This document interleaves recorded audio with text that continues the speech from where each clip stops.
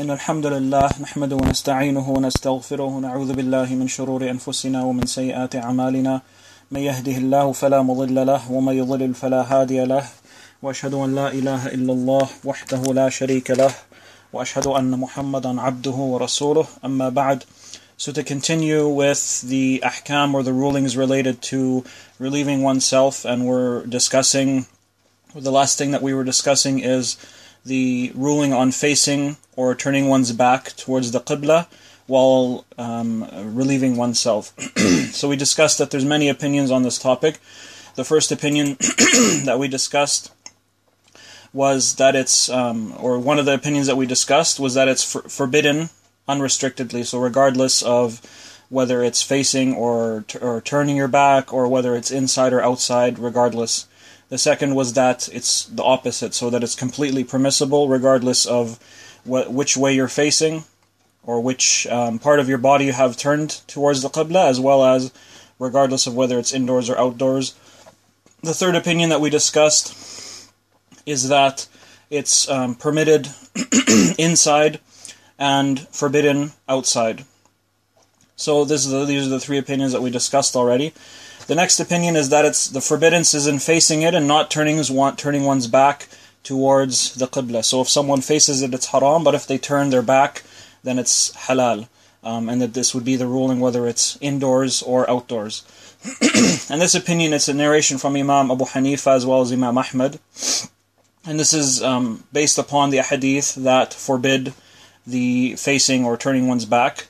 However, they use the hadith of Ibn Umar that we discussed already as an exception to the rule, or that this wouldn't apply to facing one's back, because we have the hadith of Abdullah ibn Umar that he saw the Prophet ﷺ with his back towards the Qibla, and then also we have his understanding in the other hadith where he himself was outdoors, and then he attributed it to the Prophet ﷺ, and he mentioned it. So they extract from this specifically that the Prophet ﷺ had his back, and they don't necessarily take the part where Ibn Umar attributed it or discussed the reason for it being haram was that it was outdoors, and if it was indoors it was halal. So they interpret it differently than the others did. So the others said that this hadith shows that indoors it's fine and outdoors it isn't, while this opinion, so the narration from Abû Hanîfah and Ahmad, that it's related to whether it's the facing or the person's back is towards the Qibla. Another opinion is that, as we just mentioned, that it's forbidden indoors or forbidden outdoors and permissible. That it's forbidden outdoors, and indoors is also forbidden, only with facing. So what does this mean? This means that we take the ahadith in which the Prophet ﷺ forbid facing or having one's back towards the Qibla while relieving themselves.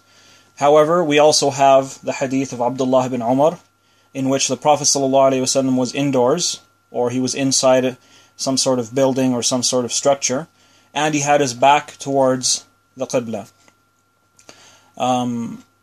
So with this they say that the only exception we have to the general rule that the Prophet ﷺ, when he forbid this, is that the only exception is that he was indoors and turned his back towards the Qibla. So we can't say that having the back outside is an exception, because this hadith doesn't include that, and we can't also say that turning towards the Qibla or facing it indoors is an exception, because that's also not in the hadith. So they stick exactly to what was in this hadith, and they say that this is the only exception. And this, it's also a narration from Imam Ahmad and Abû Hanîfah before him, and it was the opinion of Abû Yûsuf al-Ansari, who was one of the main students of Abû Hanîfah, like we mentioned many times before, and from some of the current day scholars, Muhammad Ibn Sîrîn al-Uthaymin held this as an opinion as well.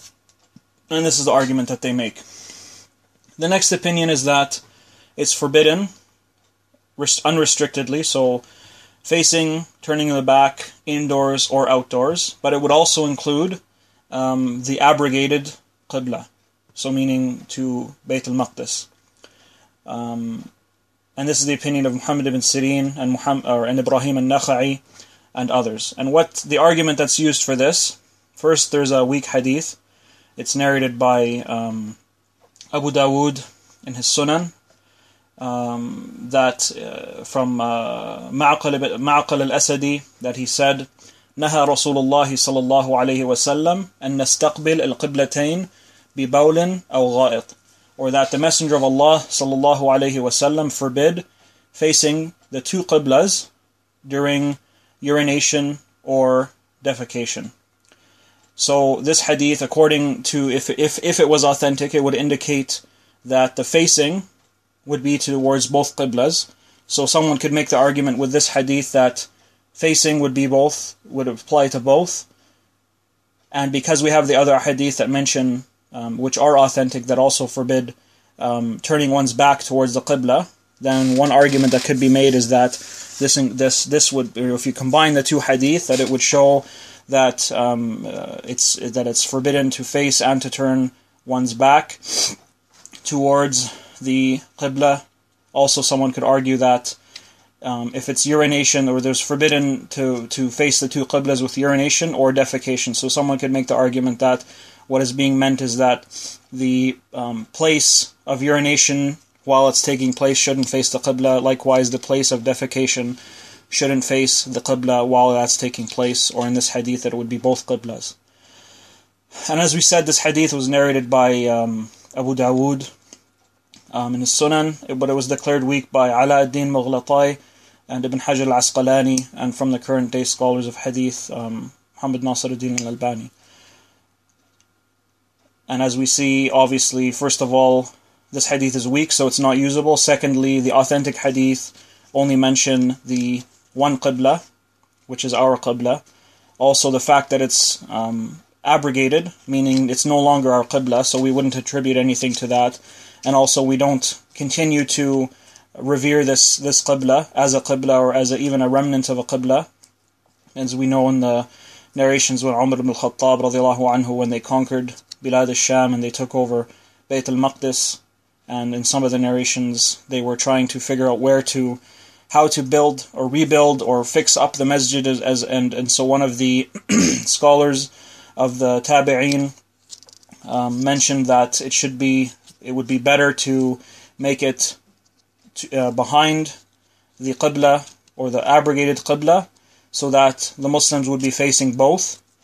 So they would, because if they're behind the one qibla facing Mecca, then they would be facing both. And Umar ibn Khattab radiallahu anhu rejected this opinion and disregarded it, despite the fact that at one time it was the qibla. And the last opinion is that it's disliked. So meaning it's not haram to face or turn one's back, but it would only be disliked. And this is the opinion of Al-Qâsim Ibn Ibrâhîm, and it's also a narration from Imam Abû Hanîfah and Abuth-Thawr and Ahmad ibn Hanbal.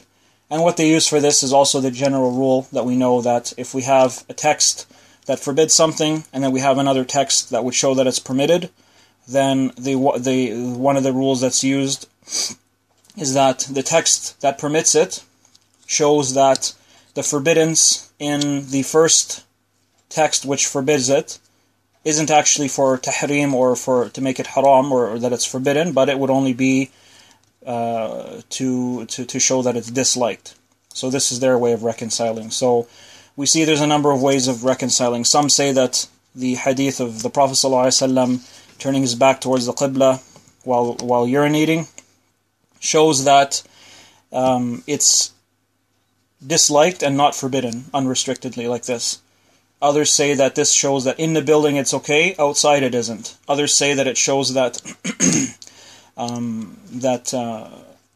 the only exception to it is turning one's back and not facing. And others might say that the exception, or this shows that the only exception is turning one's back indoors. So it all comes down to how one reconciles between these ahadith, as well as the understanding of Abdullah ibn Umar in the hadith that we mentioned from him as well. Allahu Alam, it's, because of the great dispute amongst the ulama, sometimes it's tough to see which is the stronger opinion, or which is the stronger way to reconcile. Definitely, the strongest opinions in general that we would say is that, one, that it's forbidden absolutely. And the reason for that is we know for a fact that at one time, before the Prophet ﷺ forbid these things, they would have been halal. Because nothing is haram until proven haram, or until the Prophet ﷺ forbids it. So we know at one time it was halal to face the Qiblah and to turn one's back until the Prophet ﷺ forbid it. So for someone to say, or if someone makes the argument that we know that it was halal and we know that he did this, so it's very likely that this took place before he forbid it, it's very possible. However, when we know for sure that he forbid it, then it shouldn't be, we shouldn't disregard his clear statement with an action that we don't know the reason for it, or we don't know what was the exact cause or the exact time when it was done and so on. We don't know the details of it. Likewise, because if someone was to say, well, this hadith of Ibn Umar narrating that the Prophet ﷺ had his back towards the Qiblah and he was indoors. So someone, as we saw, that one of the arguments is that the only exception is indoors with the back, because this is the hadith. If someone came and said, well, no, this is something that is only done in Medina, because he was only doing it in Medina, we don't know, is this something that would be permitted in another city, in another country? Do we know if this was only the Prophet ﷺ? Was it something specific for him? All these other arguments, although many of them might be weak, someone could make the argument and say that because we don't know these things, why wouldn't we add these extra conditions? Why are we stopping at it being indoors and with turning the back? So, Allahu Alam, the strongest opinion is that it's not allowed. The second strongest, or one of the strongest opinions as well, would be the one that makes the exception to only turning the back indoors, because this is all that we have narrated. So it's possible someone could say, well, this shows that the Prophet ﷺ made an exception to this.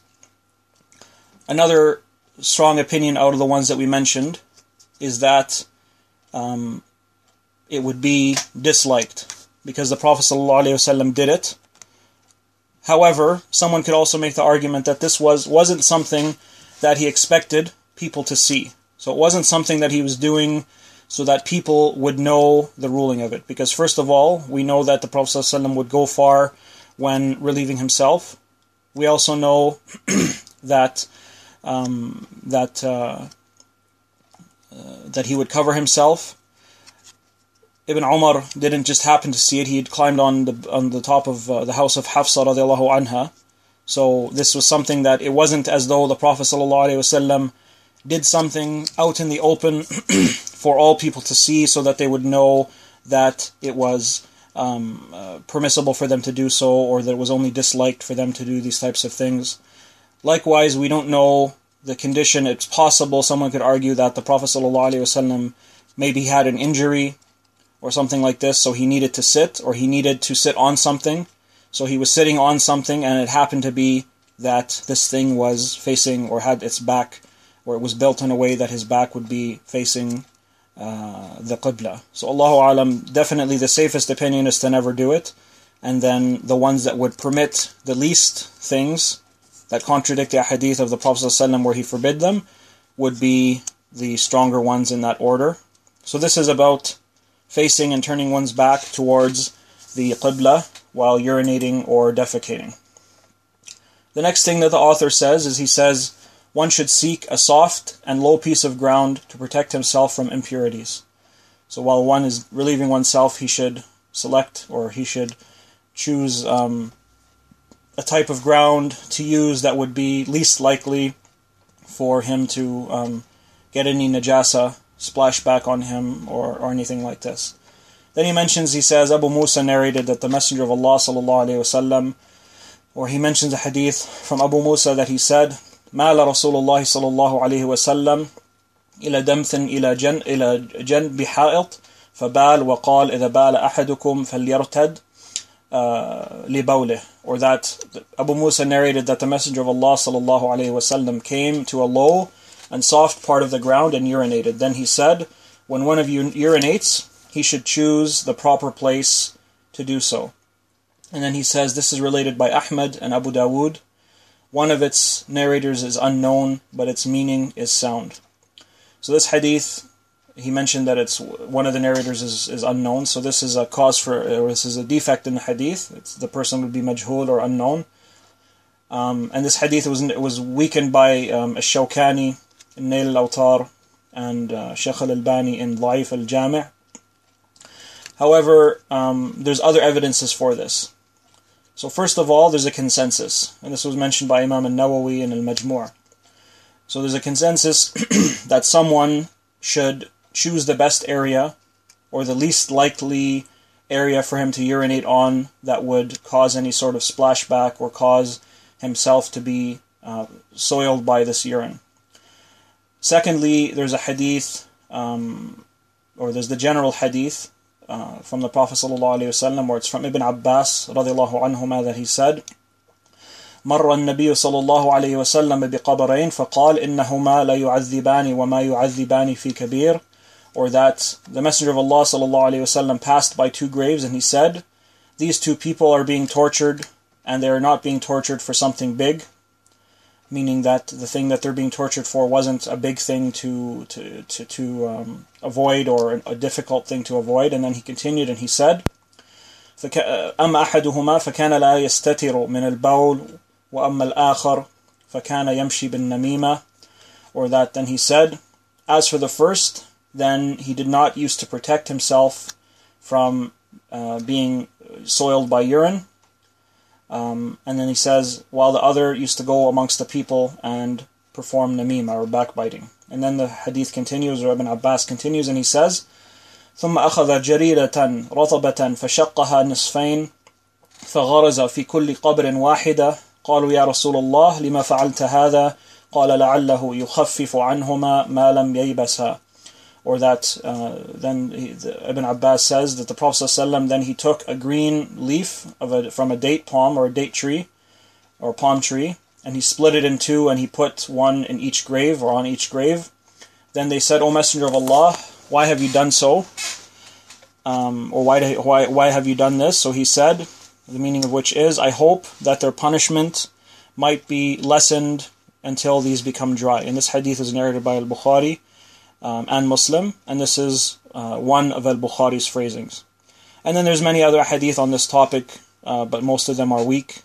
So we know that in general, someone is required to protect himself from urinating or having splashback on himself while urinating. So if this is the case in general, then we know that whatever would fulfill this would become obligatory. If it's obligatory to do something, and we know the rule that anything that's obligatory, that requires something in order to be fulfilled, then that thing, or that requirement or prerequisite, also becomes obligatory. So, if the only way you can protect yourself from something haram is by doing something else, then that thing would also become obligatory to do. And this is, this is more than sufficient on this topic that the author mentioned. The next thing he says is, one should not use a hole in the ground. And he narrates the hadith from Qatada, from Abdullah ibn Sarjas, that he said, Naha أو نهي أن يبال في الجحر, or he said it was forbidden, or it was forbidden, or the author says the Messenger of Allah ﷺ forbade, but the actual hadith says that it was forbidden. So it doesn't attribute it to the Prophet ﷺ, but obviously we know that according to the strongest opinion of the scholars, that if something is mentioned, or if a Sahabi mentions something that it was forbidden or that it was forbidden to do such and such was forbidden, or it was commanded to perform such and such was commanded or was ordered, then we know that the strongest opinion is that this is, we attribute this to the Prophet ﷺ, unless we have evidence to show otherwise. Because the point of the Sharia, or the Sharia obviously only comes from the Prophet ﷺ. So the Sahaba were knowledgeable enough to know that they were conveying the Sharia. If they said such and such was forbidden, obviously the first thing that the person who's hearing them is going to think or attribute it to is the Prophet ﷺ. As opposed to if it was something that they were talking about, for example, that something took place during the time of Abu Bakr or Umar or Uthman or Ali, and that they commanded this, then they would have said Abu Bakr commanded this, or in the time of Abu Bakr such and such was forbidden. So obviously it wouldn't be from the Prophet ﷺ. So we can't attribute to the Sahaba that they were unaware enough to attribute something to the Prophet ﷺ, or to use a phrase that would be understood as going back to the Prophet ﷺ, but they would use it haphazardly in this way, and that it wouldn't be, or that they would attribute things other than the Prophet ﷺ, but use a phrasing that was unclear like this. In any case, the hadith to repeat it, that Qatada narrated from Abdullah ibn Sarjas that he said, or that he naha an yubala fil juhur, or that in some of the narrations it says anna Rasulullah sallallahu alaihi wasallam, or so some of them attributed directly to the Prophet sallallahu alaihi wasallam and others don't. However, it's mentioned that the Prophet sallallahu alaihi wasallam forbade urinating into a hole. Then it says qala, or that it was said or qila li Qatada, or qalu li Qatada ma yukrahu min al-bawl fi al-juhur qala kana yuqalu innaha masakinul jinn, or that it was said to Qatada, and why would it be forbidden to urinate in a hole? So then Qatada said, it is said that it is the dwellings or the place where jinn live. And then the author continues and says, this hadith is related by Ahmad, an-Nakha'î, Abu Dawud, Al-Hakim, and Al-Bayhaqi, and Ibn Khuzaymah and Ibn As-Sakan classified it as Sahih. So just to add to this, the hadith is clear. We mentioned that if it's confirmed that it says that the Messenger of Allah ﷺ forbid it, then there's no concern. If it doesn't, and it's a Sahabi saying that the Prophet, that such and such was forbidden, then we know that the default is that it goes back to the Prophet ﷺ, unless we have evidence to show otherwise. The second thing is there's a dispute about the authenticity of this hadith. So even though our author mentions that it was authenticated by Ibn Khuzaymah and Ibn As-Sakan, there's a dispute on the authenticity of this hadith, and this is based upon whether Qatada heard from Abdullah ibn Sarjas. So in some narrations, Imam Ahmad ibn Hanbal mentioned that he did not hear from him, and Ali ibn al-Madini said that he did. So there's a dispute on the authenticity of it. So we have scholars from the Salaf, or from the Mutaqaddimin, or the early scholars of hadith, differing on whether this hadith would be attributed to the Prophet ﷺ due to this defect. And this hadith was authenticated by an-Nawawi and Ibn al-Mulaqqin, so an-Nawawi in al-Khulasa and Ibn al-Mulaqqin al-Badr al-Munir, and Ibn Kathir said that it's authentic according to the conditions of the two sheikhs, so Bukhari and Muslim, in his book Irshad al-Faqih, but Al-Albani weakened it based upon this argument in his book Da'if Abi Dawud, or Da'if Sunan Abi Dawud, and elsewhere. And Allahu Alam, the opinion that Qatada didn't hear from Abdullah ibn Sarjas, Allahu Alam, it seems to be the stronger opinion. So, Allahu Alam, we would go with this and say that the hadith isn't confirmed from the Prophet ﷺ, but Imam al-Nawawi in his book Al-Majmu', he mentioned that there's a consensus that this action is disliked. So, even though the hadith is weak, we would say that it's disliked, and there's a number of reasons why this would be. So, first of all, there could be an animal living in that place. So at this point you're placing najasa on an animal, which is definitely a type of harm, and you're bothering this animal for no reason, when you could have easily gone and used an area beside it. Likewise, the animal could come out of the hole, hurt this person, could spread this najasa to this person or elsewhere, and so on. So in any case, it would be disliked to do so, and this is sufficient, inshallah, to discuss on this topic or on this thing that the author mentioned. The next thing that the author says is one should avoid shaded places and those places where people walk and gather. And then he mentions the hadith from Abu Hurairah radiallahu anhu, that he says that the Messenger of Allah sallallahu alaihi wasallam said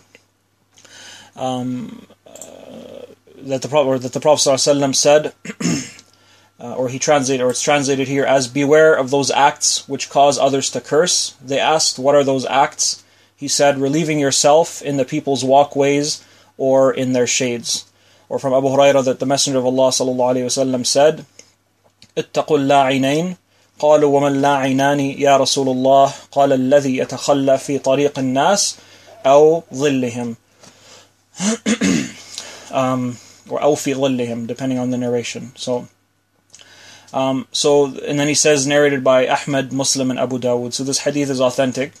It's narrated by Muslim and these others as well. With regards to what's the ruling of this act, there's 3 opinions, or 2, depending on how we divide it. So the first is that it's disliked, and it's not haram. And that is disliked, and this is the opinion of the Ahnaf, some of the Malikiyya, most of the Shafi'iyya, and it's a narration from Imam Ahmad. The second opinion is that it's haram, and that's the opinion of some of the Malikis as well. And Nawawi from the Shafi'iyya held this opinion, and it's a narration from Imam Ahmad. The evidence that they use is that this hadith, the Prophet ﷺ said, fear or stay away or beware of the 2 things that cause people to curse. And then he mentioned what they were. So he's forbidding you, or he's saying beware or stay away, or however we want to translate it. So he's telling us not to do so. Secondly, if we look to what would this act would cause, or the harm that would come from this, then we know that this would also be something that would cause it to be closer to being haram, or it would be outright haram. As Allah subhanahu wa ta'ala said, وَالَّذِينَ يُؤْذُونَ الْمُؤْمِنِينَ وَالْمُؤْمِنَاتِ بِغَيْرِ مَا اكْتَسَبُوا فَقَدْ احْتَمَلُوا بُهْتَانًا وَإِثْمًا مُبِينًا. Or that Allah subhanahu wa ta'ala said which means, and those who annoy the believing men and women undeservedly bear upon themselves the crime of slander and pain and plain sin. And this is from Surah Al-Ahzab, verse 58. And then there's a number of ahadith on this topic as well, but they're weak. So, this is sufficient. The fact that the Prophet ﷺ told us to beware, to stay away from these things, the fact that there's a harm in it for the Muslims, would be enough to make it haram. As for the reason why it wouldn't be, then this could come back to a rule that some scholars mention, that any forbiddance that comes in the relating to adab or etiquettes, then it wouldn't be haram, it would be disliked. And any command that comes relating to etiquettes would be mustahab, and it wouldn't be obligatory. So they would say that this is a matter of etiquette, so it wouldn't be forbidden, it would be disliked. And Allahu Alam, there's no evidence, or there's no strong evidence for this rule. The Prophet ﷺ came to teach us everything, ibadah and etiquette and so on, contracts, how to deal with each other, and on and on and on. If the Prophet ﷺ forbids something, the default is that it's haram until we have evidence. So we don't have any clear evidence to change this from being haram to disliked. So we would stick with it being haram until someone proves otherwise. So the second opinion, which was, as we said, some of the Malikiyya, a narration from Imam Ahmad, and Nawawi from the Shafi'iyya, would be the stronger opinion on this topic as well. Next, the author says, one may not urinate while standing. Then he says, if a person can guarantee that no impurities will touch his clothes, it is permissible to urinate while standing.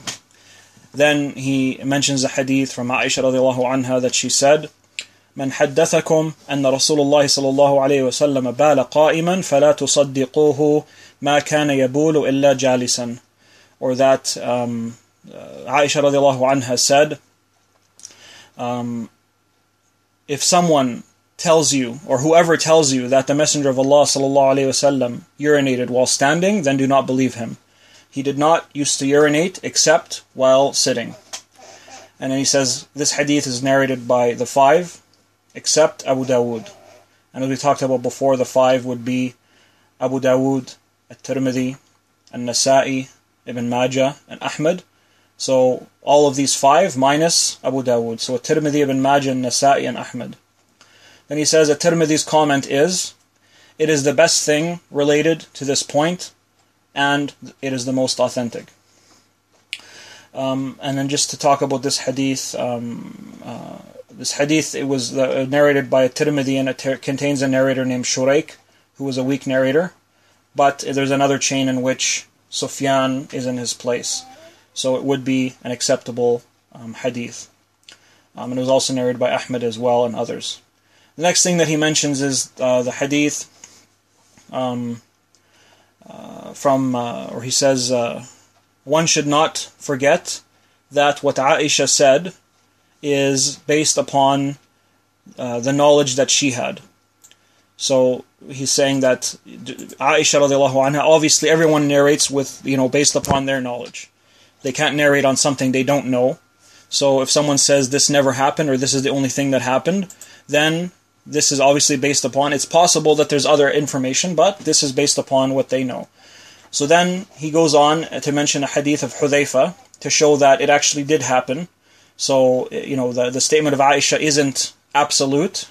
There could be exceptions to it, and he brings evidence to one of these exceptions. And he says, Hudhayfa narrates that the Messenger of Allah sallallahu alaihi wasallam went to a public garbage dump and urinated while standing.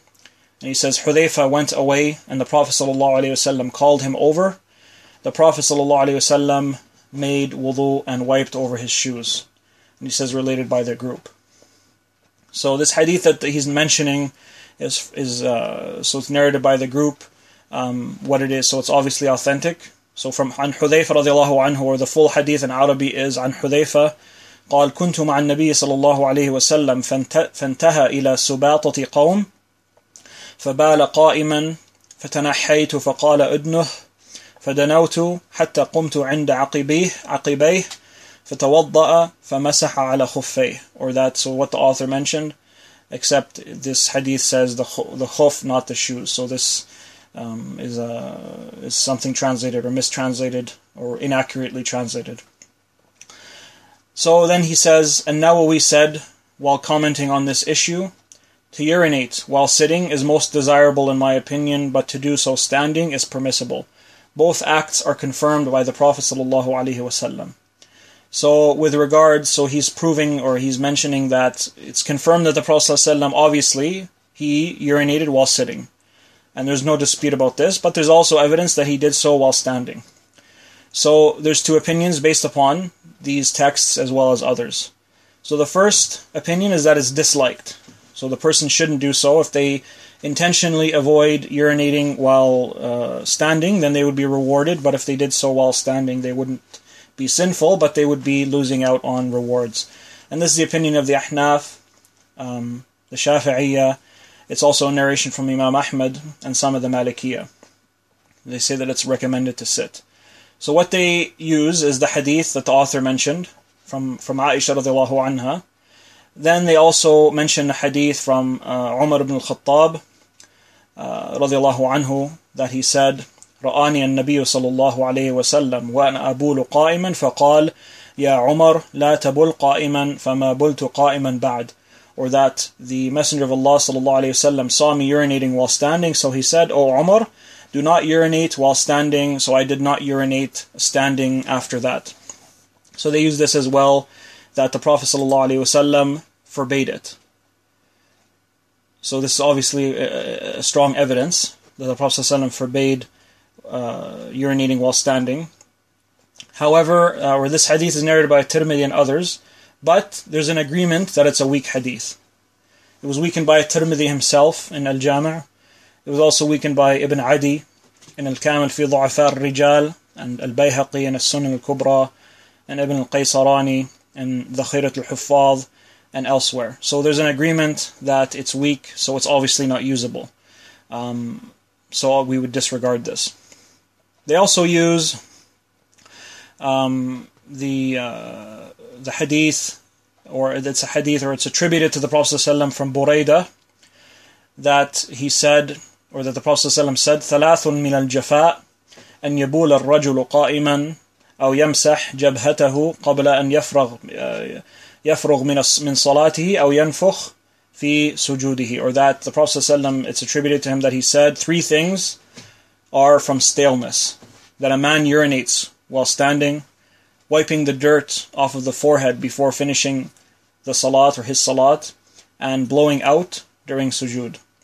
And this hadith was narrated by Al-Bukhari in Al-Tarikh Al-Kabir, and Al-Tabarani in Al-Mu'jam Al-Awsat, but it's also weak.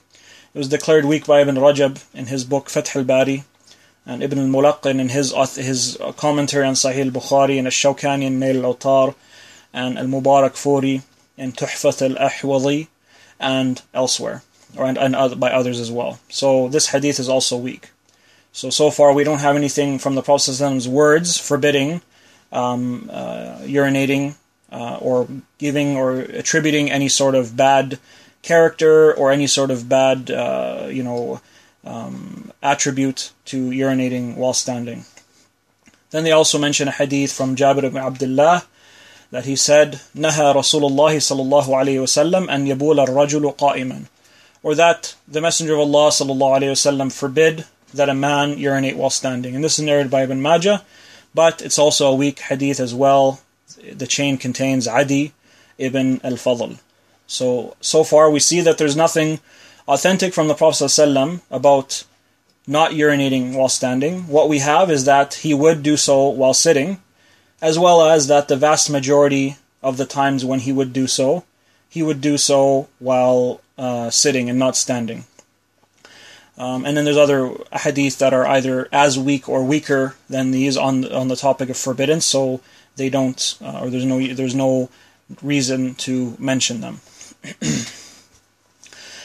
However, those who say that it's forbidden, or those who would argue that it's only, or it's not liked, it's disliked, they argue against the hadith of Hudhayfah in a number of different ways.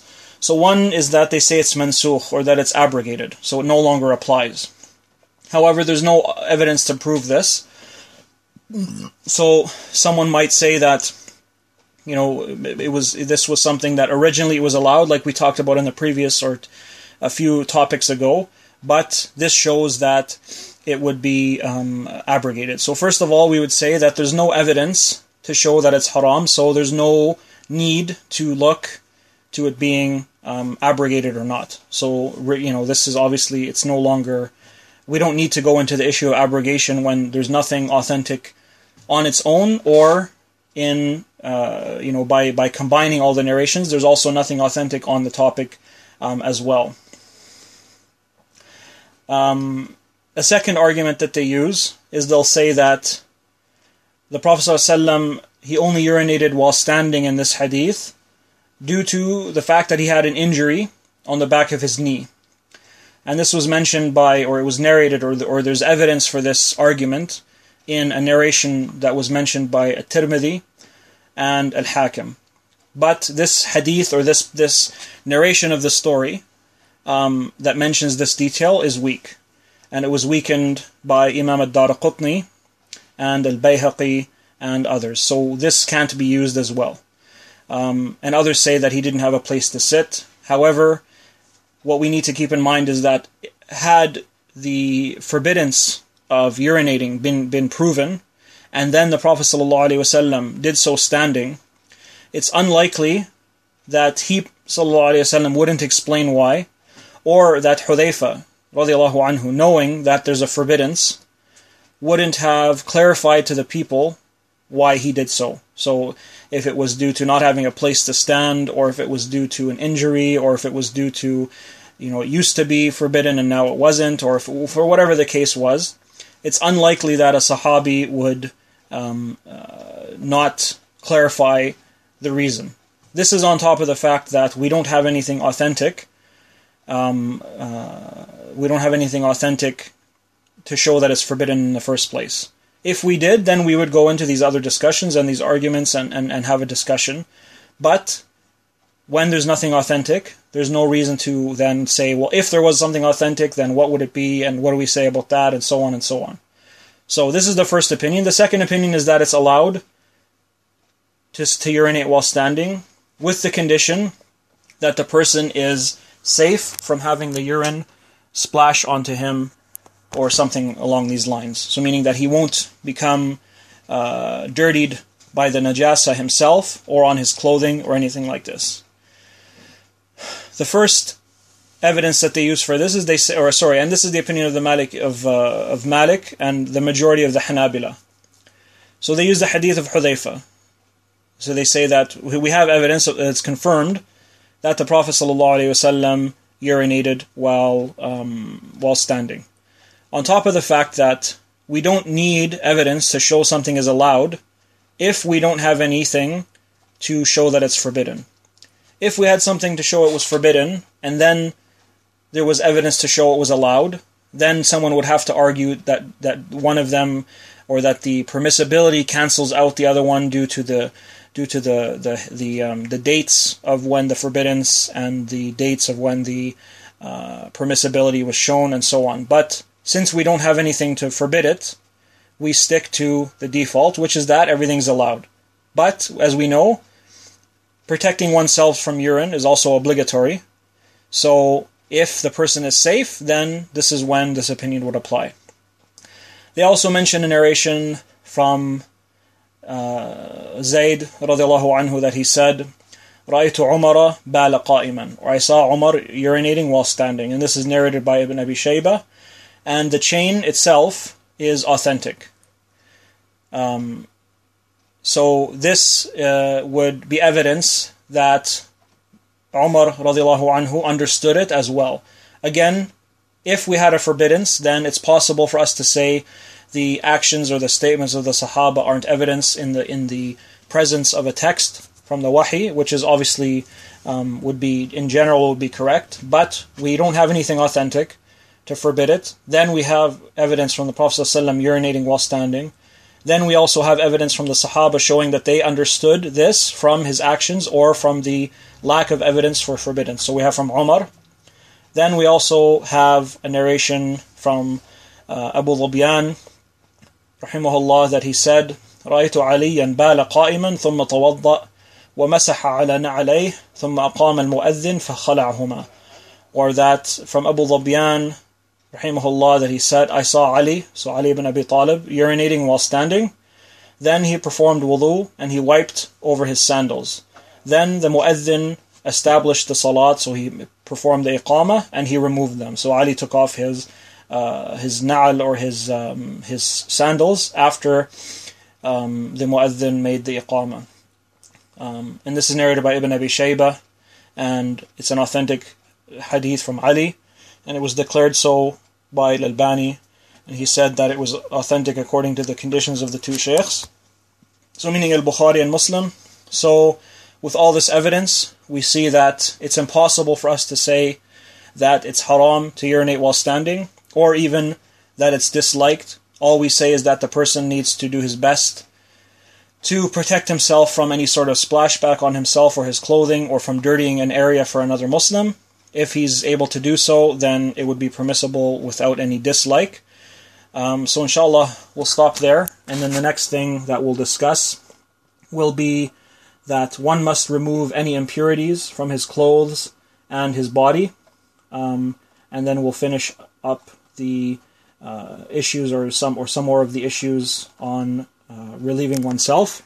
Wallahu a'lam.